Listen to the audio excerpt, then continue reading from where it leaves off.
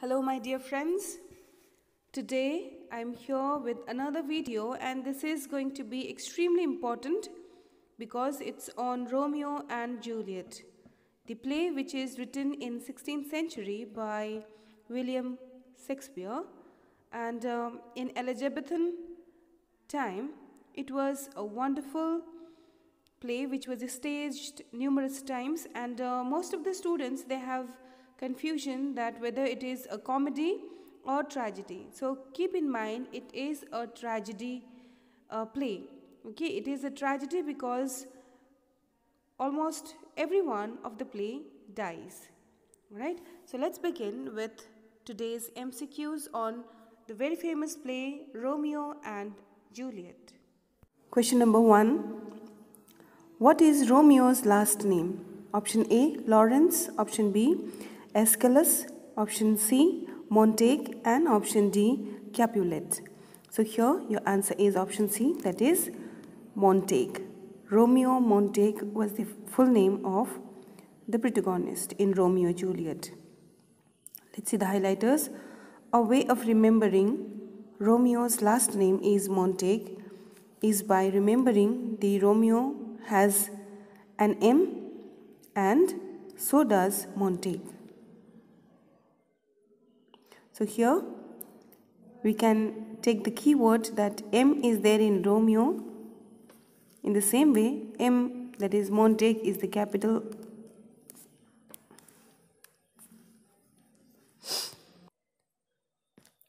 Question number 1. What is Romeo's last name? Option A, Lawrence. Option B, Aeschylus. Option C, Montague. And option D, Capulet. So here your answer is option C, that is Montague.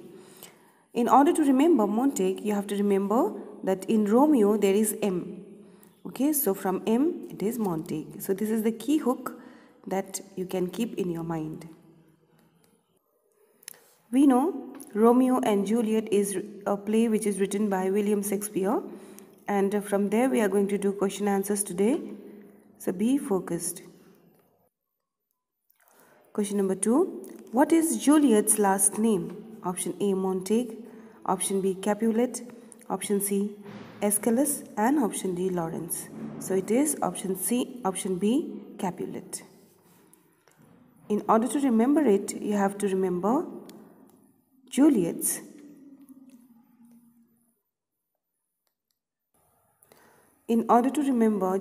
last name, you have to remember the last word of her surname, that is Capulet, and last name of hers, that is Juliet, TT.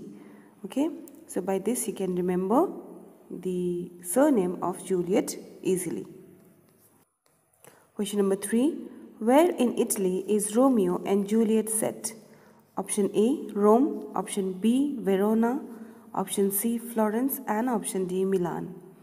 Here option B is correct, that is Verona. Verona is a city in Italy, and this is the place where renowned Romeo and Juliet play was set.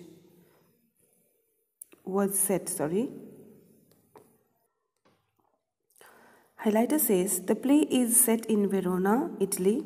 Verona still exists in northern Italy. Let's move to question number 4. Who first recognizes Romeo at the Capulet party? Option A, Juliet. Option B, Paris. Option C, Lady Capulet. And option D, Tybalt. Here it is Tybalt who recognizes Juliet at the Capulet party. Let's see the highlighters.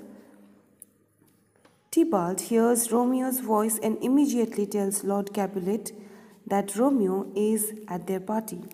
Romeo was not supposed to have been at the party because he wasn't invited, primarily because he is a Montague and both families don't get along.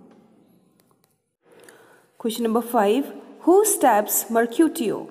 Option A, Peter. Option B, Tybalt. Option C, Benvolio. And option D, Romeo. So here your answer is option B, that is Tybalt. Let's see the highlighters.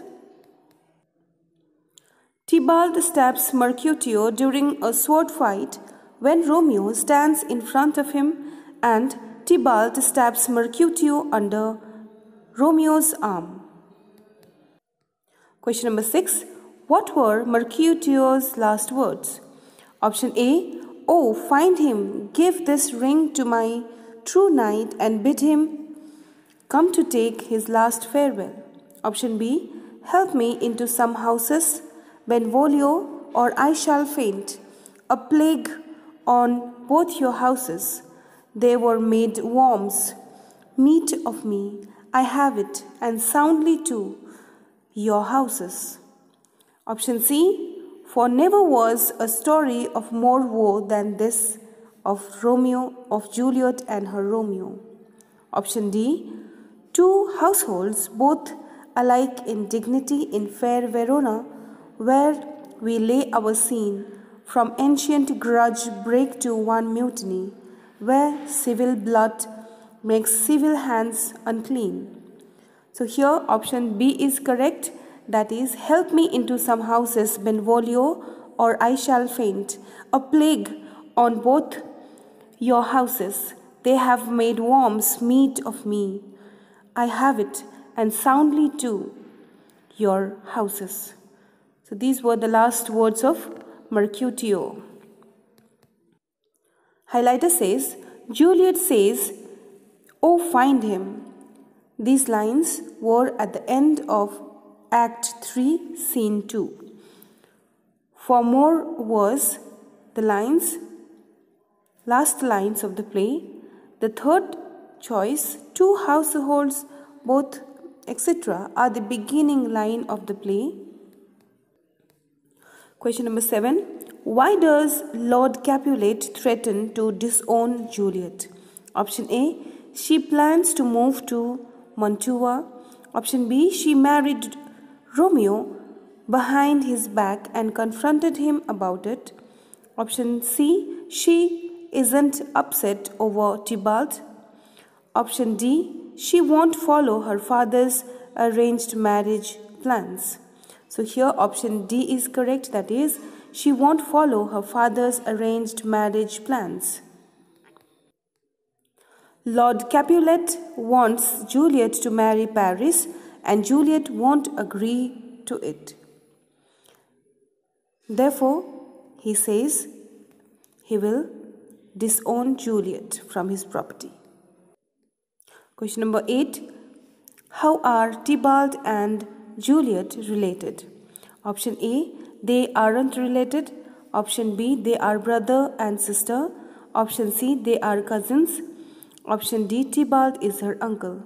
So here option C is correct, that is, they are cousins. Juliet and Tybalt are cousins and are both Capulets. Tybalt being related to Juliet is why Romeo is related to Tybalt after marrying Juliet. Question number 9. Who does Juliet marry? Option A. Tybalt. Option B. Romeo. Option C. Mercutio. And option D. Paris.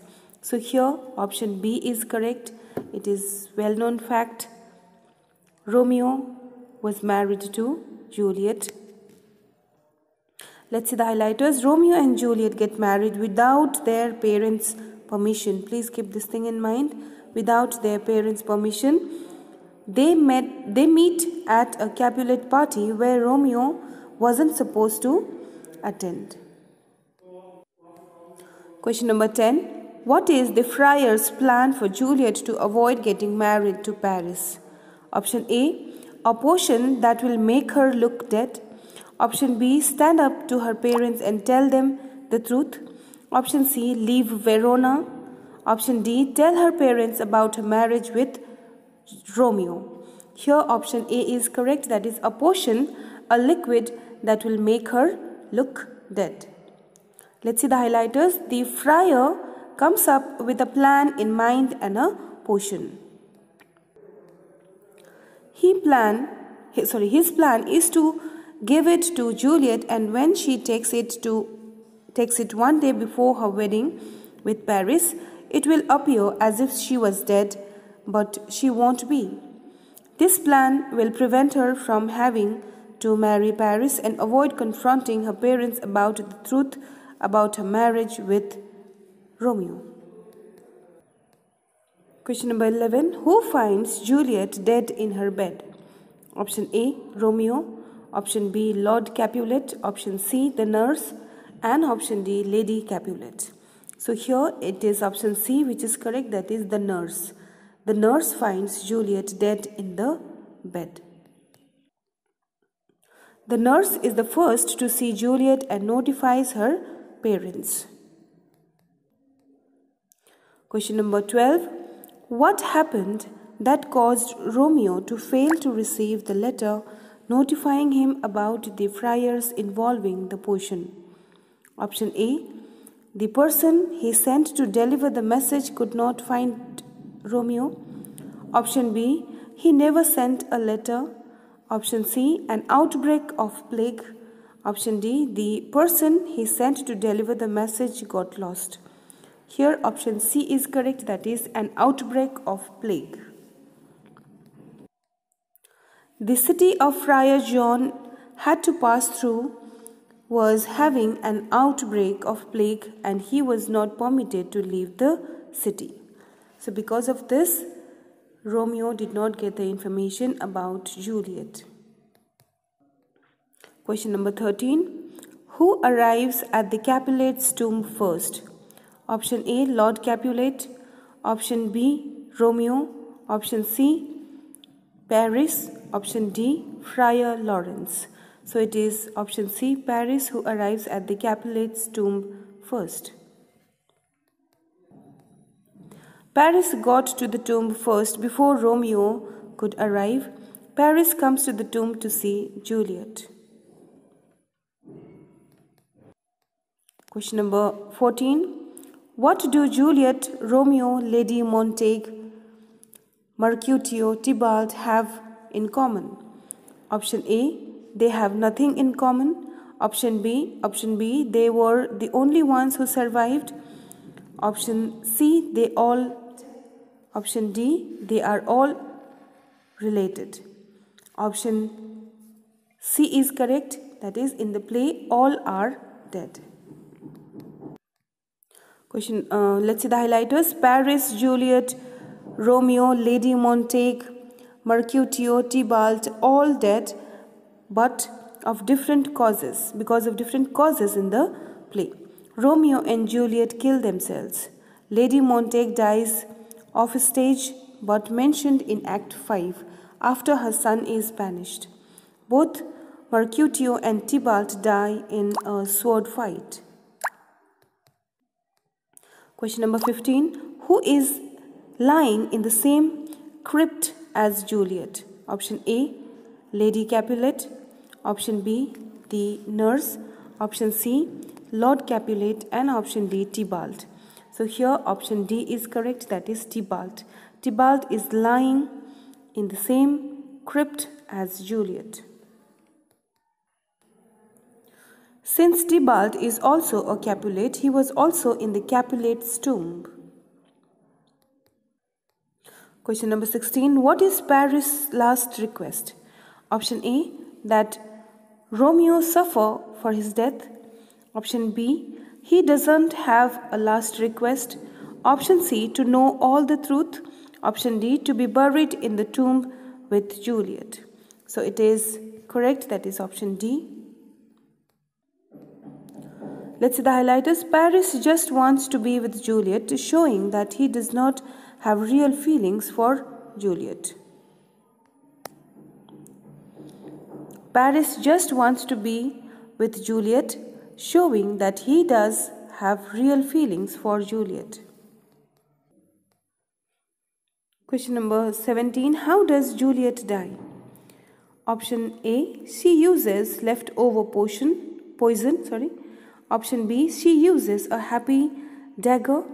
Option C, she doesn't die. Option D, she uses a gun. Option B is correct, that is she uses a happy dagger in order to kill herself. She kills herself because she finds a dagger that Romeo had She calls it a happy dagger because it will bring her and Romeo together after death. Question number 18. What happens after the friars tells the truth to the prince? Option A, he is excommunicated. Option B, he is banished. Option C, he is killed. And option D, he don't know for sure. We don't know for sure. So here option D is correct, that is we don't know for sure. Question number 19. Let's see the highlighters first.